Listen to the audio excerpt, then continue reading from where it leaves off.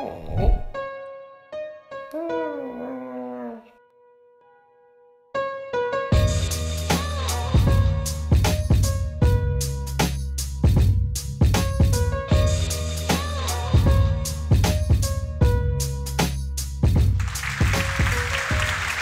name is Tobias Nyholm. I'm going to talk to you about your translation processes. The title of my talk is Building Your Translation Process. It's not a very sexy title. I would have made it like translation with machine learning and stuff, and a lot of more you would be more interested in this talk.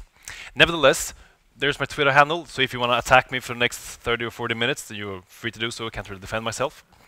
And I want to do this talk because a few years ago I was running my site, Happyr.com. I was running it in English and in Swedish. And then I got 2 new clients in Russia and in Denmark. So I had to figure out how to do translations. So I did, as every good developer is doing, started Googling. I Googled like how to do translation in Symfony application, or how to do translation in PHP application, or just how to do translations. And I got nothing. I got no case studies, I got no blog post, I got barely any tools, I got nothing. So I figured everybody's doing this in secret, or nobody's really proud of the process.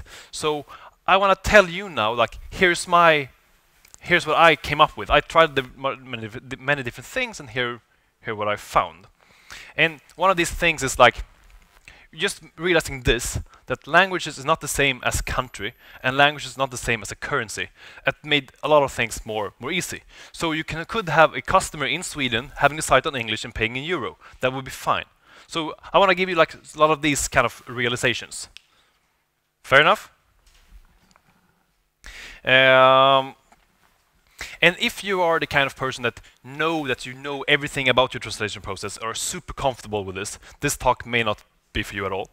But if you are just running 1 or 2 or 3 languages, then I think you have at least something to learn from this talk, and this will be perfect for you.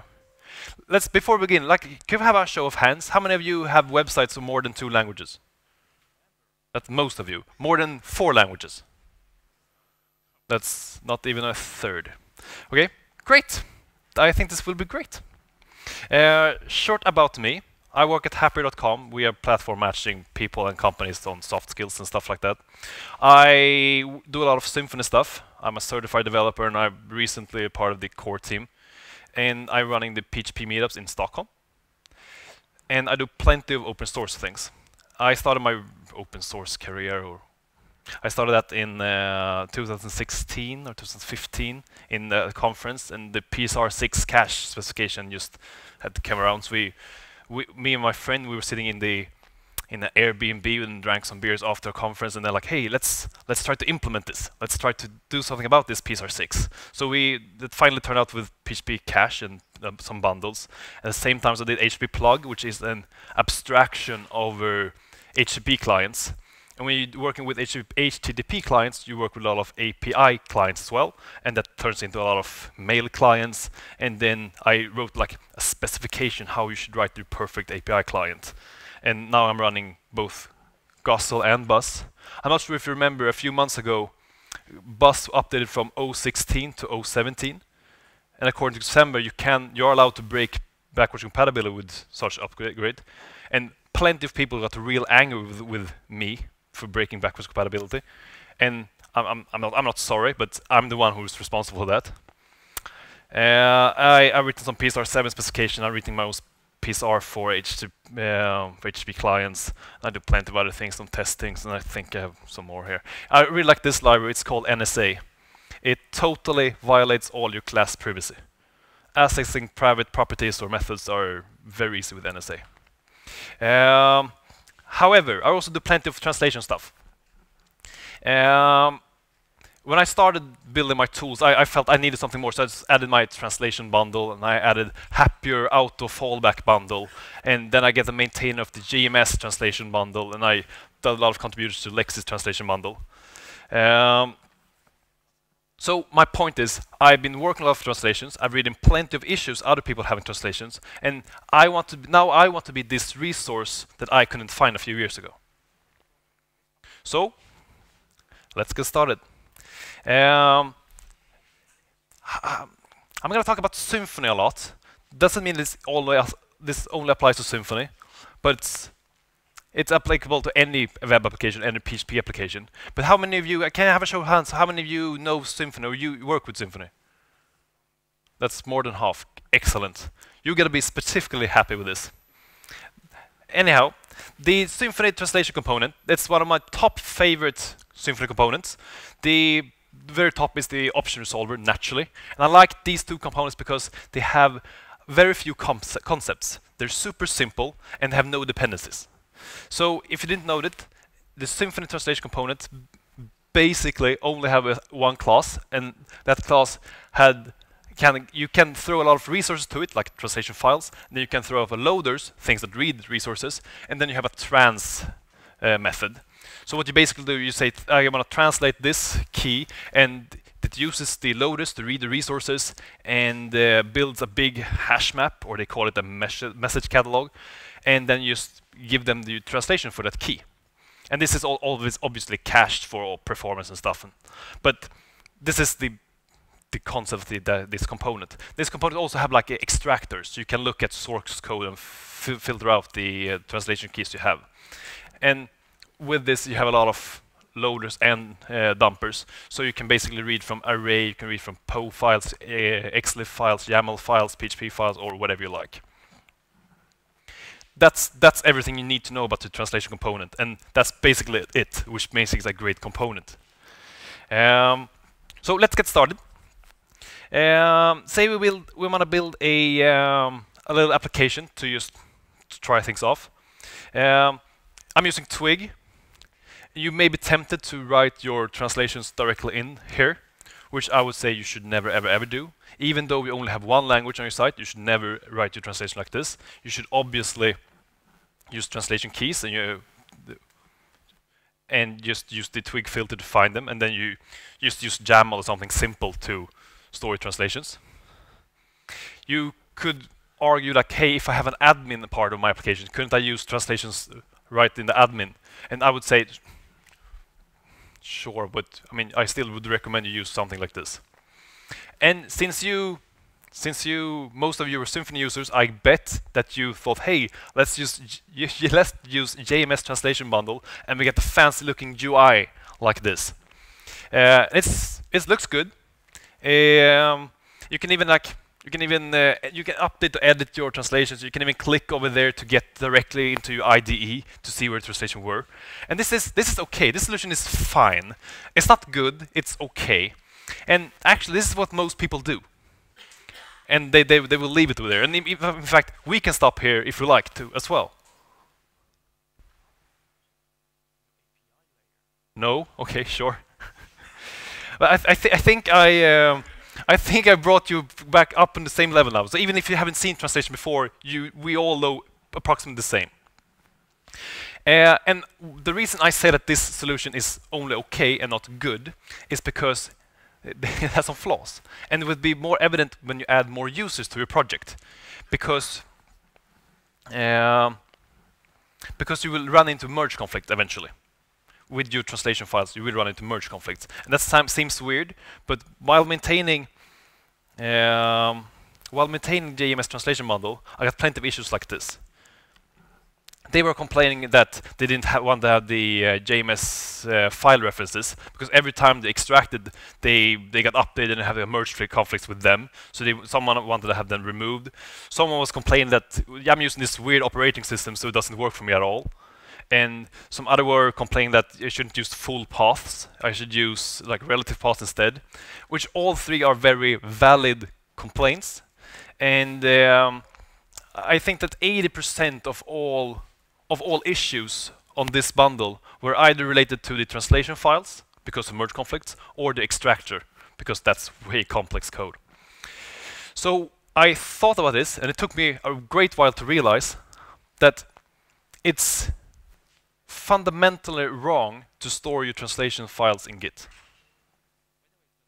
And I know this sounds weird at first, but your translation files, they're not code, it's data. And you're not storing any other database in Git, are you? And nobody should really care about the format of your translation file, or, I mean, nobody should have any issues, merge issues with your translation files. So if we, for a second, don't store our translation files in Git, all these problems will go away. And you might also think like, hey, this is just the bundle that has some flaws. I want to store my translation files in Git anyways. But it will become more evident when you adding more languages. Say you have 8 languages on your site, and you all store them in static files. You have them in Git, and you're adding new features. So you're adding 100 new translation keys. These static files need to be updated. So you update them somehow, and then need to be translated, right? So what do? You send them to your translator, and then you wait for a week or two, and then you handle some merge conflicts when they come back, because you don't stop working when you send away the file. You continue working with the next feature, right? Or you could teach your translator how to use Git, and let them handle the merge conflicts. That would be excellent, wouldn't it? Or say that we set up a new host, we install like JMSTranslationBundle, and let the translator go into that new host somehow and edit translations, and then in our CI process we merge them back in Git somehow. It actually is more of the latter, but we don't store them in Git, but we store them in the cloud. We store them in the translation service. There's plenty of them. I tend to use Loco. I know other people very happy with Transifex.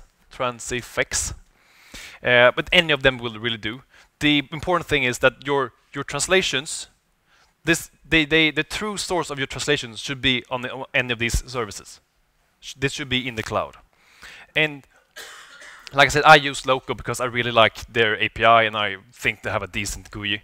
So this is where I send my translators. I mean, I tell them, hey, go in here and you do some translations. And also, I know Loco has this service that you could download them and download all translations and xliff files and import them and export them, yada, yada. But the important thing is that's Loco's problem. I mean, I'm just using their service. I did this talk once before, and I got a comment one guy telling me from the audience. He said that I was a great Loco speaker. I apparently mentioned Loco so much, and I expressed that I really loved it so much, so he thought I was employed there. I'm really not. I'm just a very happy customer. I think I will be equally happy with some other service as well. But whenever I say Loco, I really mean a cloud service, translation cloud service. So the true source of my translations are in Loco, and at each deployment, I just download whatever's in Loco and use when I deploy. Good. So how about uploads? You can still use your fancy UI if you like. I'll talk more about this in a minute. This question about translation formats is something that people really care a lot about. I'm not sure why. They ask online like, what translation format should I use? And the answer is, I don't really care. I don't really care at all. And you shouldn't care either, because your translation source is just a secondary cache. Since you're not in Git anymore, you shouldn't care about what translation they are, and you use your web UI to read them, so you don't care at all. It's like caring what file formats your Symfony cache is in. So if you feel like, hey, I have I would recommend to store them in YAML. No, sorry, I would recommend to store them in xliff, because xliff is the industry standard for translations files. So if you have them in YAML already, you can use this fancy converter. You just convert it from whatever file format you have to xliff. And I like this converter because it uses the Symfony Translation component. And this really shows how beautiful the component is, because I'm basically just doing this. I have a translation reader and a translation writer. So I basically just read from the input, and then I write to the output, and the output I read YAML and export xliff. So I have this fancy looking converter with just 100 lines of code, basically just doing this. And I think this shows how this simple Symfony components is super flexible. I can do whatever I like with it. This is also basically how it works. There's some lines I've removed. I'll try to do a quick lightning round now with some small tips and tricks. Very short topics. Starting with some easy ones. Your URLs. How should you properly structure your URLs? A URL is a unique resource locator, and two different versions of your site, the same page but two different languages of your site, it's two different pages. So they should have two different URLs. You should not try to have the same URL for two languages. Google really cares about how your URLs look. My users really don't. So on my public pages, I've added the locale in the URL. For my private pages, like my account, I don't really care. You could also use a different strategy. Say you want to use subdomains. A great benefit of this using subdomains is that you can have different version of your applications of your application on different locales, if you liked. You should also like, hey, how do Google treat subdomains? I mean, how does Google care about all the linked use or PageRank or whatever? How do they handle different subdomains? But that's another question. Most of my slides says that here's something you could do. This is the only slide that says this is something you should do. You should always do this. It's basically adding some metadata in your head section of HTML, saying like, this version of the site is in Swedish, here's the version in French, and here's the version in English. And this example might look easy, but if you have something like, if you have localized URLs, this looks like this, it doesn't become evident what it is. So that's why you should always have this few lines telling what the other links to the other languages are. This is to tell Google and other bots about your website. And also, I don't know if you know this, but I think Symfony 4.1 they have an update in core that allows you to do localized URLs like this. So it works out of the box. Before Symfony 4.1, you had to use the internationalization routing bundle. Say that a new user comes to your site. You have never seen this user before. What language do you serve him or her? I've implemented a locale resolver that have like 7 different strategies to figure out what language to serve. Here I'm looking at the query parameter. If I have the HL query parameter, I use that locale. I'm looking at the session, and I can look at the cookie. I can look at the IP. I can see if the user is logged in. I can look at what the user settings are, or you can use the accept headers from the browser. And of course, you can use this in any order you like. Someone pointed out to me I should switch to ladder, but I mean, you have to have a strategy, which strategy you ever like. Something I didn't expect when I was working with the new languages is that my design would be affected. I first noticed this when I translated my site into Russian. Because if you have a nice little button saying save user, that button is not nice nor little when you translate it to Russian, or in this case Finnish, because it will be way wider. And how does your menu handle if every element in the menu get 1 centimeter wider? It may split up to 2 rows. And also, if you have like a 200 pixel wide sidebar, how would that behave if every item in that got way wider? I mean, if you've done your design properly, like I do not do my designs properly, but if you do your designs properly, then this is not an issue, but this is something to be aware of. Speaking about design, I made this on my site. I was pretty proud of this. It's a great language switcher. I put it in my footer somewhere, and I showed my UX designer this and say, "Hey, look what I made," and she wasn't really happy about it. She didn't like it at all. And I'm like, what's wrong with it? I got the language in text, and I got the flags here, and I even got the language translated into the local language. And she said, don't use flags. Don't use flags at all. And she had one counter example is, what flag do you use for Arabic? And that's why you shouldn't use flags. The language switcher, by the way, is pretty simple. This is the HTML for it. I used to use the HL, and my local resolvers picked this up and changed language.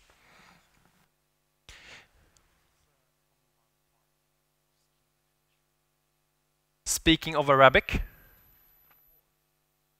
Arabic is aged. They read backwards. They read R to L. I'm not sure if any of you reads Arabic. Yeah, you're welcome. What I did here to support this, I just try to figure out if this language is a R to L language, like if the local is Arabic, then insert some CSS. And this is actually, and you could also insert a a reference to a CSS file here if you liked. I'm not 100% sure that this CSS is the perfect CSS, but you get the idea.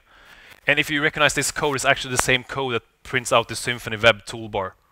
I barely think I've renamed the variables. Do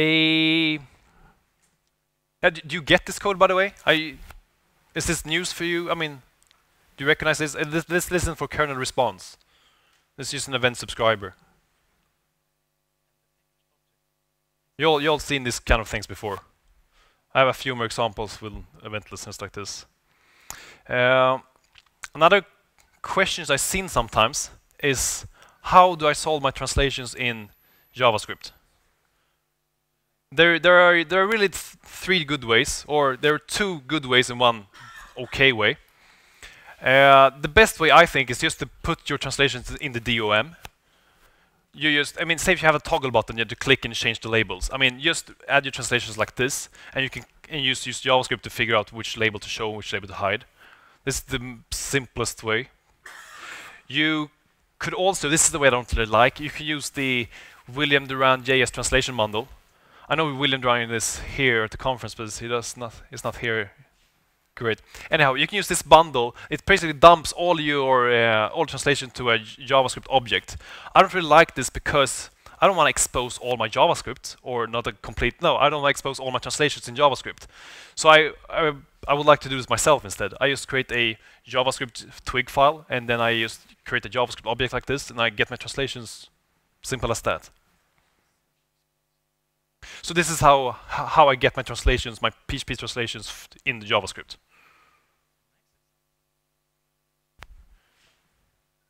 Great. Great. I'm done with my kind of lightning round now. I hope I'm giving you some tips and tricks on the easy topics, like the topics you do once and then forget about. But how do you actually work with this? Let's talk about adding translation keys. This is something you probably do, that I do every day, and you do as well, I believe. And there's really no right answer to how to add your translation keys. The important thing is that they will eventually end up in your cloud service. Okay? So here's a few different ways you can add them. The simple and boring one is to just go into local and translate yourselves. But this is not this is good for translating, not really good for adding things. You could also extract from source. Most Symfony translation libraries support this. Like Lexis support this, Symfony components support this, PHP translation support this, and JMSTranslationBundle support this. They're equally good at it, obviously. And also, this will never catch everything, because it's real hard to do static analysis on your code and find dynamic translations. So they will catch most things. If you're using a great bundle, you have a little add button in their web UI. This is PHP translations, by the way. So you can add new translations in your web UI directly. What I like, though, these were the three boring ones. What I like, though, in Symfony you have this profile bar. It shows you how many database requests this thing's doing. If you click on the translation page, you see all the translations, and you can just edit them or add new. I use it when it says that 2 translations missing, and then I can get them up here and I can add directly in the profile bar. And they will be saved locally and also sent to your translation host. I think this is cool. This is what I use. But if you feel that you're way more hipster or way more cooler than this, there is something called edit in place. So you can basically activate it with a button click or however you like, and you can edit your translations in your design, so you know how they will look directly.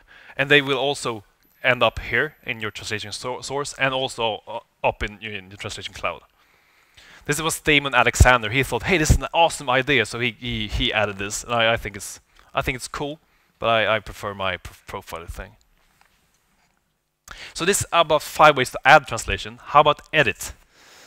If you are a good developer, or if you're working in a team, you probably you probably branch out from master to implement your feature, right? And then you add all the translation to feature, then you merge down to master, and then you deploy it. Everything's fine. However, if you're branching out, adding a lot of new translations, changing translations, and what you do, and then before you're merging back down, you deploy master. Then you have your old code with new translations. And this is obviously not a good idea. So what I did in my team, I enforced this rule that we never ever change translations. Yeah, if you have the, I mean, of course you can change like typos or grammar stuff, and if you're having, if you really want to replace a button or replace the meaning of a button or a paragraph, you just use a new translation key. You could, if you don't like this rule, you could store your source, your source and the English translation in Git, and then when you branch out, you add your translations, and then when you merge back to master, then your CI process makes sure that they end up in loco. But it requires some DevOps and CI, and I don't really appreciate DevOps so much. Also, if you decide to change translations, then you have to be aware of this. I mean, you have to be aware of if you change one language, you have to change all languages. So say this is all my translations, and I have a button on the start page that says start. If I decide to change this to read more, I need to remember to flag or mark the Swedish and Russian translation as well. It's really easy for me to understand that, hey, read more and börja is not the same word, so I have to update it. But it's impossible for me to understand that the Russian translation is wrong. So if you decide to change translations, make sure that you have a system to flag all the translations to know what to change. This seems complicated, and that's why I enforced my simple rule to never change translations. Now we have two different ways, and you pick and choose which one you like the most. Say that one day a customer calls, and he or she says that there's a bug, and you find the bug, you fix the bug, and in your fix you're adding a new paragraph and a button. And you added them in English or Swedish or whatever, but you have like 80 other languages. How do you deploy this hotfix? I mean, it's really important that it gets deployed now, but how can you deploy it? Because you don't have it translated in your other 6 languages. So we have some options. You could wait for all the translators to finish their translations and then deploy the hotfix. And if you call them and say, hey, I have 2 words to translate, it won't cost you $1. I mean, they will probably charge you half an hour for that. Another option would be to use your fallback language, your fallback locale. So am I okay with my Russian user having a button in English for 1 or 2 weeks until my translator caught up? Or I can use Google Translate. This actually, I think all of them are valid, to be honest. I'm actually using Google Translate because my users they're not that picky. And Google Translate is, I know it's awful for translating text or essays. They're awful. It's the best we got, but they're awful. But for actually buttons, menu elements, and short paragraphs, heading on websites, that's actually how Google learned to translate. So Google is actually pretty decent. And again, I'm okay with my Russian users have a decent translated button for a week or 2 until my translator monthly review caught up. But then again, if you're selling luxury cars in different languages, I mean, you shouldn't use Google Translate. It depends on your application. Say another customer calls, a new customer calls. That customer is from Thailand. He wants to buy your services. So now you need to translate your application into Thai. And you know that not all of your translation keys are used equally much. Some are more common than others, right? So you got to figure out a way to prioritize your keys. You got to figure out a way to know what features that uses which translation keys. Because maybe the Thai customer only are interested in feature X and Y, so you don't have to translate Z and all the other features you got. So what you should do is you should do like a translation logger. This is also like another event subscriber. I listen on kernel terminate, which is after I sent the response to the user. So here I just ask the translator, like, hey, can I get what translations you were using now? And I sort them somehow, and I add some metadata, and then I send this away to a cache or another server somehow. That server like crunches the data and add labels to it. So I can figure out if I'm using this URL, I'm actually using this feature. So I can log them in local. I can say that this translation key belongs to this feature. So when the Thai customer calls and says, I want these two features, I don't have to translate all my features. Make sense? This is a way to use knowing what translations are used when and how and where.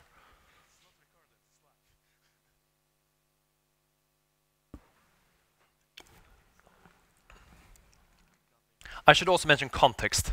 I don't know if you ever translated something, but it's real hard to translate something without context, especially if you just see a list of things, a list of words. It's super hard. So you should be nice to translators and give them at least some context. An easy way to do this is to put some context in the keys.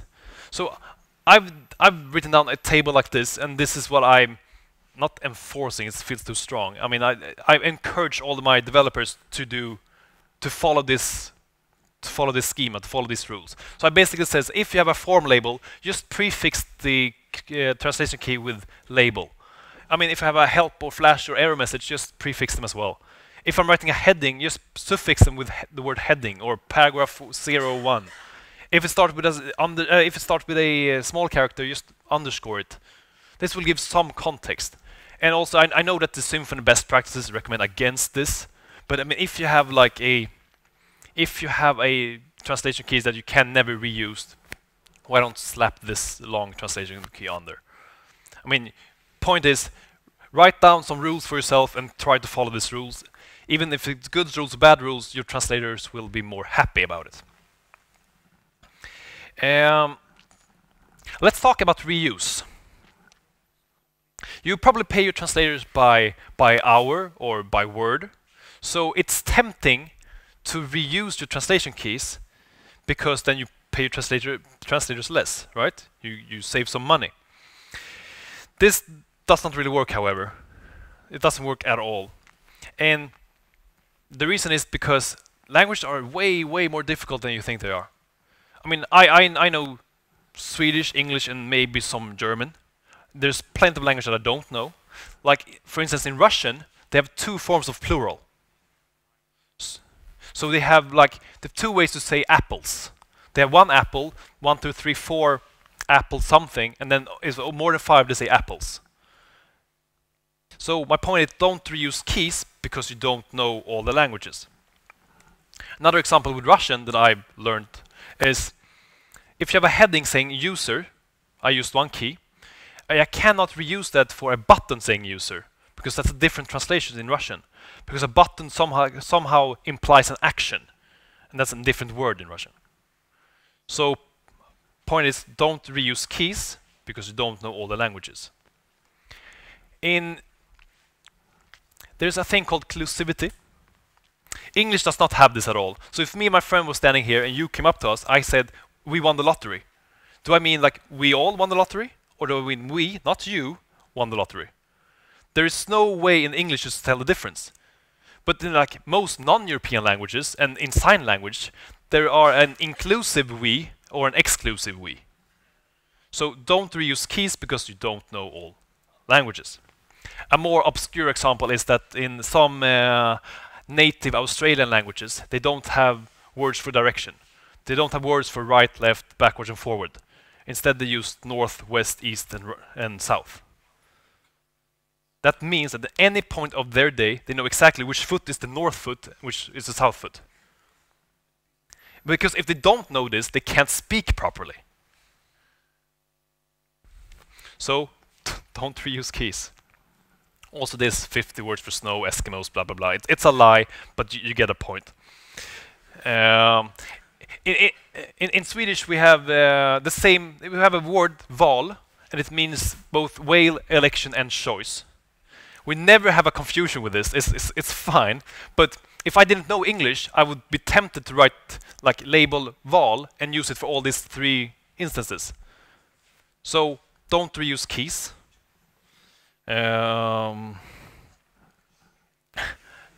unless when you do want to reuse keys. This have been a major point of my talk. Like, I'm giving you a lot of options, like here what you could do, here another thing you could do. So you can decide that you ignore my advice not to reuse keys, and you have a hassle later when you translate your things to Chinese. Or you can say that I want to do some heavy lifting right now, so have it easier later. I mean, it's a balance, and I want you to know what you're choosing in between. I want you to know that if you're reusing keys, I want you to know that you have a lot of work later. Oh, possibly you have a lot of work later. I will talk about some tools. I mentioned that the Symfony Translation component it's a great component, but it's not enough for supporting this process or these processes that I've suggested. So there are 3 major tools. There are 2 Symfony bundles and one great organization. I work with all of these. There's one that I'm a little bit more passionate about than the others. And I don't know if you remember, back in 2016,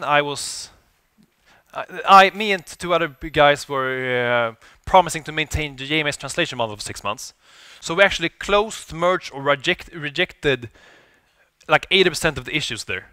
And we did very well. We did awesome. However, after 6 months, I went to the owner and said, hey, I would like to further develop this, and I have this idea and that idea, but we didn't come to an agreement. He didn't like it. So what I did, I created PHP translations, and it's not tied to Symfony. It uses some Symfony components naturally, but you can equally easily use it in a PHP application or a Laravel application. And it has some great GUIs and structure, SAS integration, the auto fallback, everything I mentioned here.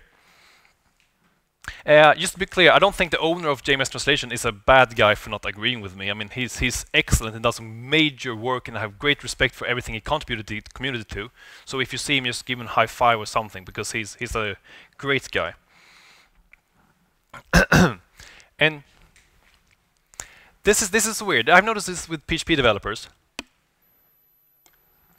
PHP developers are really passionate about the number of dependencies in their compose.json file.